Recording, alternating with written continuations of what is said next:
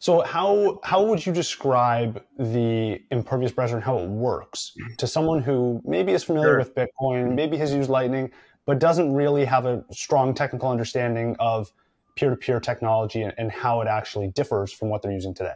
Sure. So the Impervious browser provides a suite of peer-to-peer tools for communication, data transport, uh, payments, and identity management built into a privacy-focused web browser. So it's a way to more easily control your data, payments, and comms.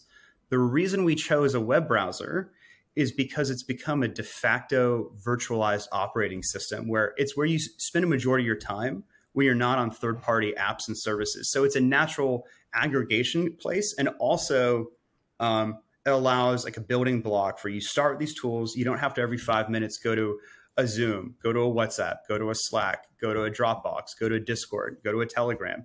It's built into the browser. It's peer-to-peer, and you can start challenging assumptions, which is you realize like, hey, if I don't need these third-party intermediaries for 80, 90% of the technology uses for streaming content, for gaming, then why are we using them to begin with? And what unique value proposition do they have? So we unify that in the browser. And the browser itself is a privacy preserving browser. We don't collect telemetry data. We don't track and sell users information or data or crash reporting without permission. We don't collect it. But most importantly, it's a way to think, hey, you have these third-party, what would typically require third-party tools and services, messaging, email, file transfer, payments, all built in, and then you can build out.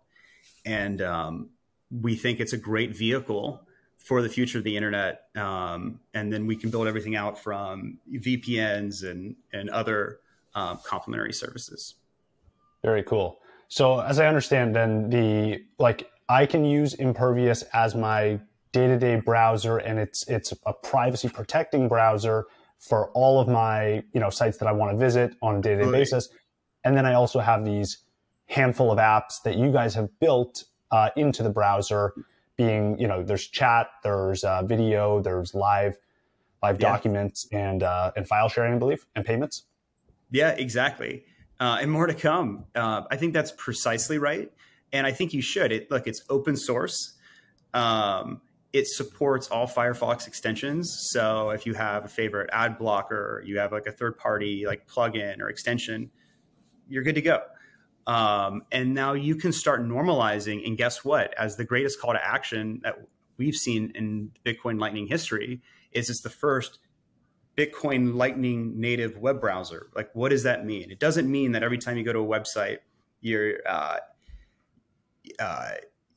you're conducting a Lightning transaction. What it means is that you can use the web browser as a command and control and signaling layer for your Lightning node. It can be virtual, like via voltage, or it can be like a physical one, like Umbral. But you can use it not just for sending and receiving of payments, but you can use it to route information, and you can use it to traverse asymmetric NAT and offline storage and all kinds of cool stuff. But it's not an end state. It's a call to action to go, wow, what would the users like to see? What is the capability? Do you enjoy knowing where your data is stored, how it's routed? Do you enjoy getting around corporate firewalls? If HTTPS and WebSockets or WebRTC is failing, maybe you should try to provision the call and route it through layers and layers of onion of encrypted networking, which is, Lightning Network's almost like an incentivized Tor. And it can provide additional protections and incentive structure, and then payments are built in the rail. So we're in the browser, which we were doing earlier. We can send and receive payments. We can use either Lightning, quick send, or you can generate and send and receive an invoice. But it's all peer-to-peer, end-to-end encrypted, and it's off-platform, off-network. So if you're streaming content, if you're giving a seminar, if you're an educator, anywhere in the world, borderless, permissionless, streaming payments attached to information, that is the economy. It's like attaching PayPal to eBay, to Twitch, and to OnlyFans, but it really is.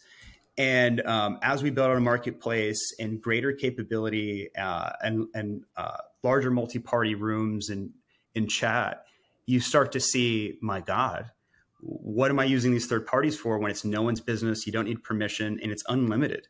You see some of these fee structures as kind of arbitrary.